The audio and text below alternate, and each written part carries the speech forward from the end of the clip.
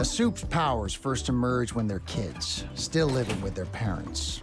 But what happens when those parents discover their kids didn't get the big ticket powers like flight or laser eyes? They dump them here, a shit home for kids with shit powers. Exhibit A, Moslow. Probably pisses pants before he ever reaches the bathroom.